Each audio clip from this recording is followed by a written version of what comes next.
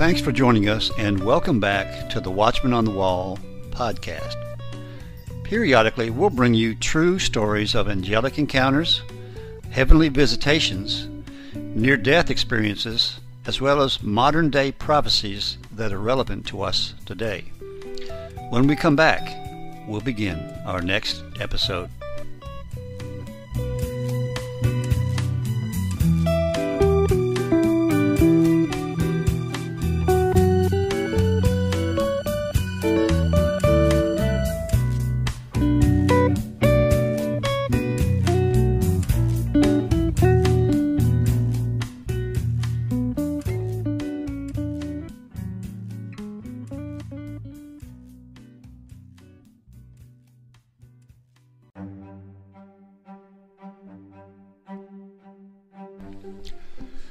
Hello and welcome back. We all know about what's going on in Washington, D.C. these days and around the Capitol with all the fencing and the National Guard and all of that. Well, this week we're going to hear from Timothy Dixon, who is a pastor who receives prophetic dreams from God. He has recently had 2 dreams concerning Washington, D.C., and I think they're quite interesting.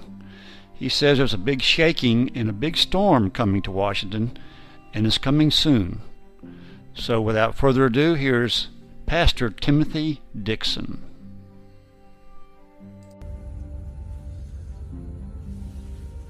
Praise the Lord. My name is Timothy Dixon. I am a minister, a preacher of the gospel of Jesus Christ. I am also an over-the-road truck driver. A lot of the minister friends I have has encouraged me to record this dream I've had about 4 nights ago.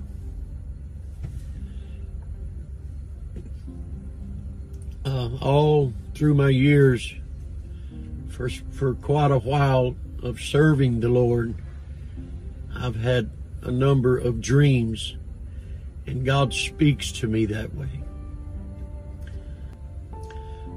I had a dream that I saw the Capitol building, and the steps that went down was real long. It had a patio leading out to the steps and back to the Capitol, and like 2 pinnacles on each side of the steps. Out of the doors of the Capitol came a lion. And this lion, it run out across the patio. And when it did, it run out on top of one of the pinnacles, and it stood and throwed its chest up and raised its head, and it looked so majestical and so noble, and it roared with a real loud roar. And I seen from the front, like they were 7 men that come out and started walking down the patio across the patio towards the steps. These men looked like some kind of rabbi or priest but I knew that these 7 men, that they were from the tribe of Judah, of Israel. And each one of them had a shofar, a ram's horn. And as they walked out, that lion was standing on that pinnacle, and they had roared. They walked out, and each one, they separated themselves like maybe 8, 9 foot, something like that apart.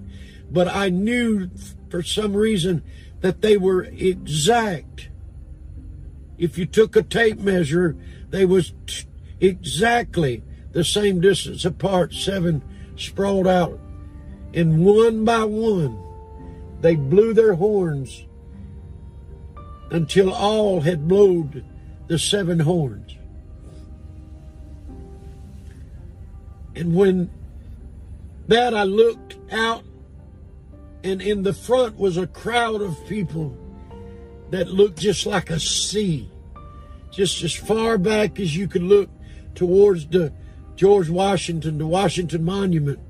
You could just look back just as far as you could see, and there was people. It looked like just, I don't know how to number the people, but there were so many, way beyond, just as far as you could see down to where that pool is, even just way back, just as far as your eyes could behold. And I seen the Washington Monument, and there was a door in the bottom of it. And out of that door, it opened up and swung to the outside, and out of that door came President Trump. And when he did, he walked up through the crowd of the people, and the people just went crazy. They started lifting up their hands and praising and magnifying God. And you could hear them, all of them was saying, Lord, I thank you for your mercy. I thank you for 4 more years. And as he walked on up towards the front, towards the steps, there was a man come out from up around the Capitol like he was hid from people. You couldn't see him, but when he come out, he manifested himself, and he had a staff in his hand. And he walked out with the staff, and them 7 other priests, rabbis from Judah, they screamed with a loud voice. The 7 did.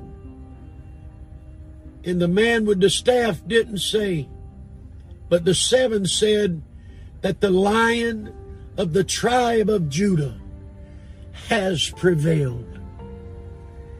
Then the man with the staff, they were standing at the bottom. They gave a white mule to President Trump. And they were standing there, and all of a sudden, a great storm, like a hurricane, it blew up, and it started just so violent. And out of the hurricane came a whirlwind.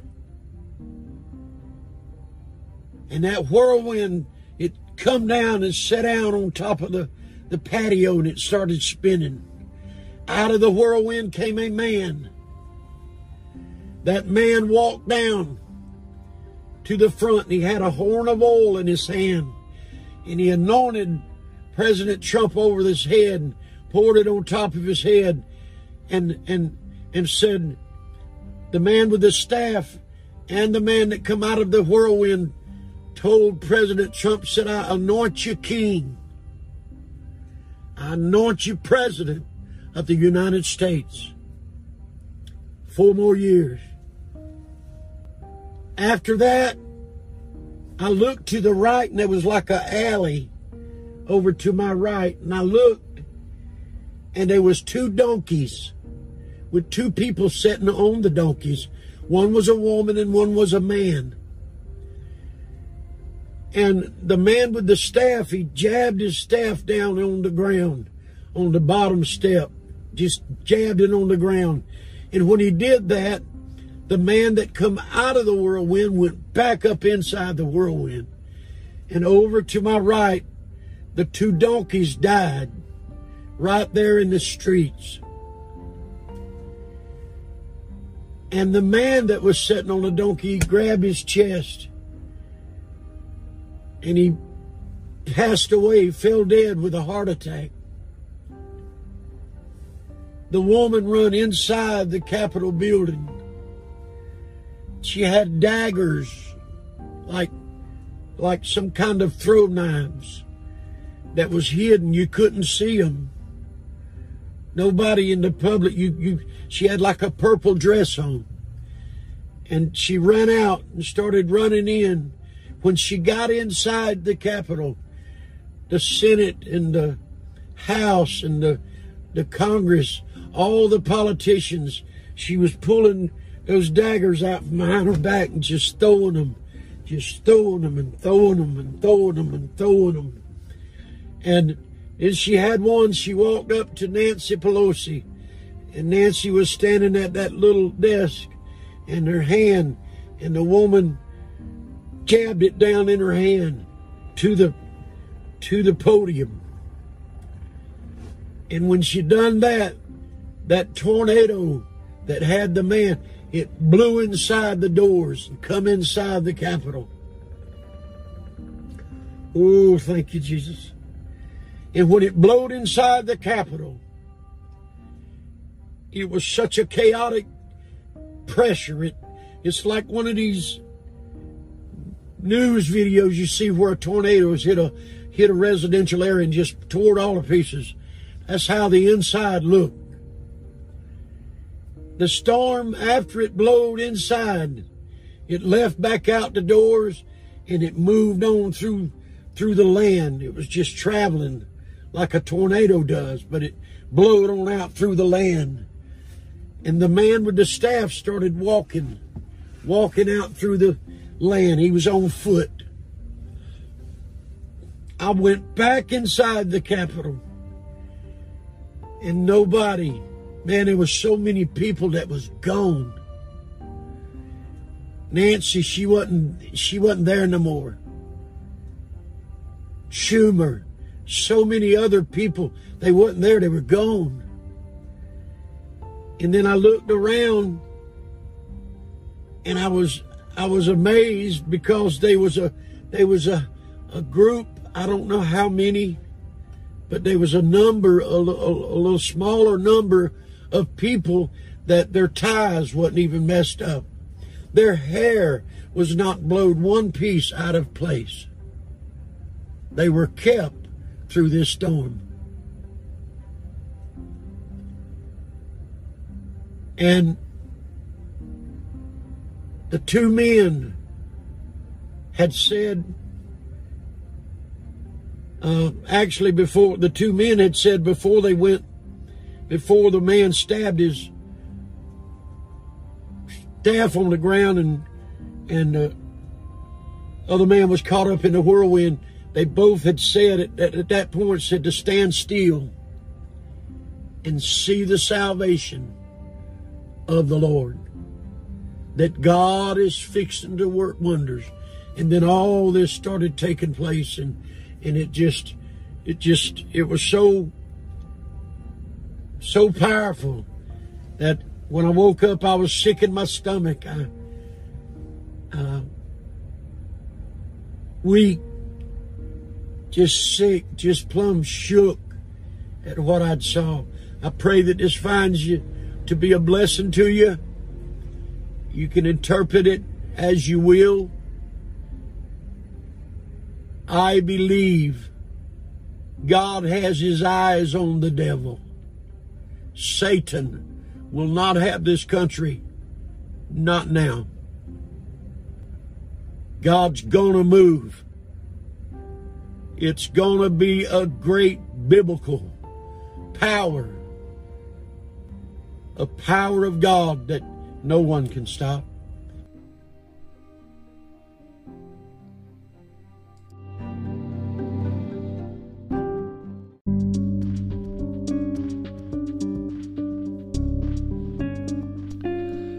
Are you interested in scary places? Well, I found a great podcast called Your Haunted Holiday. Each week, sisters Lisa and Lindsay will take you to some of the most haunted places in the world. Their incredible research into how these places became haunted is complemented by their insight into the ghostly activities that are present. They give you information on ghost tours, prices, and much more. That's Your Haunted Holiday. You can go to yourhauntedholiday.com or just listen to wherever great podcasts are found.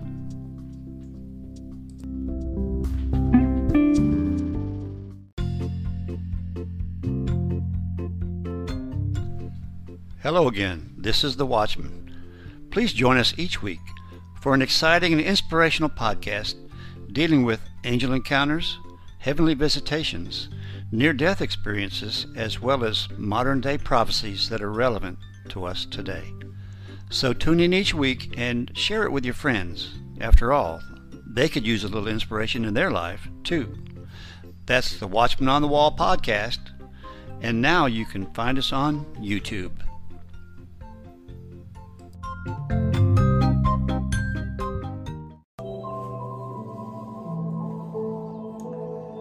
Praise the Lord, everybody. This is Brother Timothy Dixon coming to you today from my home. I have a word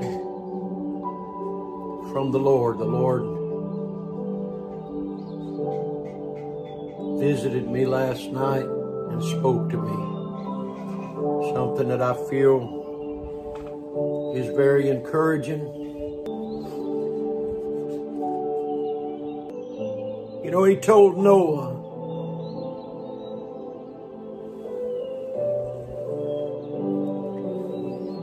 he said, my spirit will not always strive with man. He told Noah to go out and build an ark, and at that point it didn't rain out of the heavens, and people thought that he had lost his mind.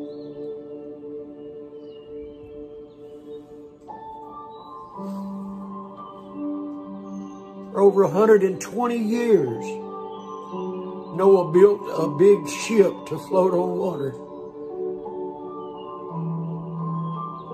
Till the time come one day that God, the Bible said God shut the door and it started raining. Then everything that man said up to that point, oh, it was so remembered then. God has given everyone a chance across this nation. And once again, God's revival power is going to ring across the world and give everyone a chance to repent and pray. But the Lord told me last night to tell the people, tell America, tell them that thus saith the Lord of heaven,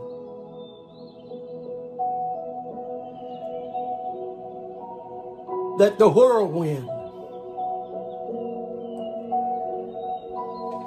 that was in my dreams, if you go back and look at the dream about the whirlwind and the man with the staff on and the 7 rabbis on the porch and the woman in purple dress and the donkey's dies, and if you go back and look at that, it talks about a whirlwind hitting that Capitol, and there was nothing left inside the Capitol. The people were gone. The Lord told me to tell you that in 30 days,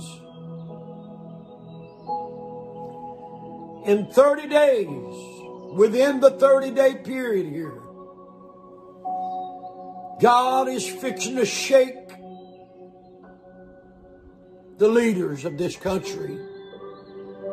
God is going to shake the leaders of the foreign countries that's come against the very liberty of the name of Jesus. You're not fighting against preachers. You've made fun of the prophets, and you've laughed to scorn people, and you look at people like me and you think it's some gimmick. He's out for money, or he's out to build him. I'm not out for money. I don't ask for money. I'm out to deliver a word to this nation. I'm out to try to snatch someone from hell before it's too late. God is going to put President Donald Trump back inside that office. There's an angel of death that's going to strike. I know one of the leaders that's way up there, way up there, who passed with a heart attack. God's coming. You know, we look and so many preachers out there have said, well, God's grace is beyond all this that you're talking now. Why did Ananias and Sapphira die? Why'd they die in the New Testament? Ananias died at Peter's hand, Peter's word. Sapphira come in and they both agreed about an offering. Peter told her, said, the same men that carried your husband out will carry you out also. God's grace is for every man. His mercy is beyond compare. He'll reach out to anyone that'll just reach out to Him. But there comes a time that when you fight God and that you think that your evil is going to overcome, God's going to fight you. And what the Lord has told me, spoke this to me. This was not a dream. And that is why I'm so boldly on this video right now telling you that within 30 days, in the 30-day time period, God's going to rattle the structure of the politics. God's going to visit people. That storm, that whirlwind is coming. It's going to blow up in there. The Lord is fixing to dissolve the people, some of the people. I see it. It's just, you look back at the dream, and when the whirlwind went in there, some of the people was snatched out by the whirlwind. And that's what's fixing to come. You're fixing to see the hands of God in a way that you've never seen. This is not about me. It's not about the men of God or the prophets or the people that is standing this hour. But the word that I speak to you today is the word from the Lord Jesus. It's time for us to stand and fight like we've never fought before. Revival in the greatest sense that we've ever beheld in our eyes is going to shake this globe. God is not going to allow. I've heard the people talk, and different preachers talking about that, how that the natural is going on and the Supreme Court is denied and this and that and the other. I don't look at the power of the Supreme Court. The Lord said that He was going to turn the tables. And that's exactly what He's going to do. In the next few days, the next month, God's going to show His hand. God's going to show His hand. And the beginning of a cleansing has begun. We'll see God's hand. I'm here to tell, thus saith the Lord, and what He spoke. After them 30 days, I don't know what's liable to happen. But Donald Trump will be the President of the United States again. He will be put back in office.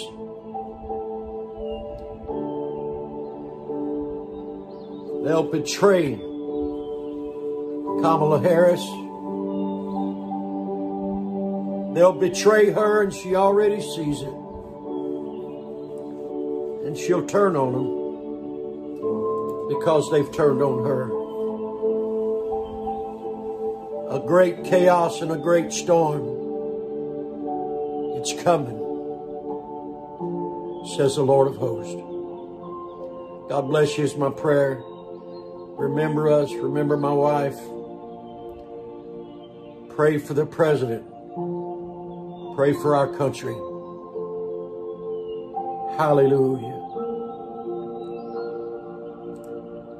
You know, God can do things that is totally impossible to man. He told Gideon that he wanted them to tell them that was fearful and afraid to go home. Well, there was a bunch of them went home that day before he had to go fight against the Persian army, and up in the northern army up through the valley across the mountains. Then he got there and the Lord told him, he said, there's still too many. Take them down to the river. And the ones that laps like a dog when they drink water, keep those and send the rest away. There wasn't but 300 that day, and the Lord told Gideon, he said, Lord, why'd you do this? And he said, I've narrowed it down to an impossibility. There's no way that 300 could beat that army to where they looked over the top of the hills. And they said there were so many of the Persians, and so they looked like grasshoppers for the people that was there. And the Lord told Gideon, he said, I don't want them to think that they've done it on their own. That's what God's doing right now. I'm going to stand. This is not something I'm hoping is going to come to pass. This ain't something that I feel like, well, I've got nowhere else to do. I've got to stand now. No, I believe this. I believe it wholeheartedly. It's going to come to pass, just as the Lord has spoken. God bless you is my prayers.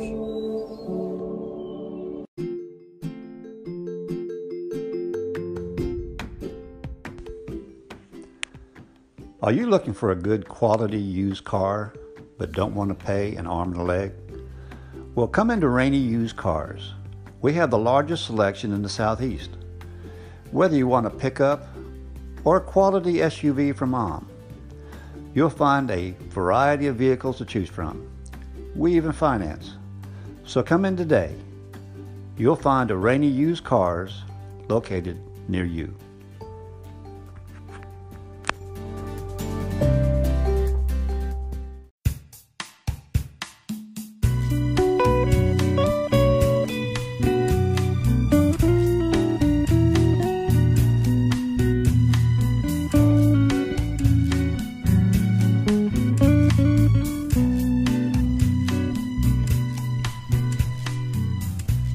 Thanks again for listening, and if you enjoyed this episode, please share it with your friends. Also, give us a like. We welcome any comments or suggestions you might have. We also ask you to subscribe so that you will be notified of all our future episodes. Thanks again, and we'll see you next time on the Watchman on the Wall podcast.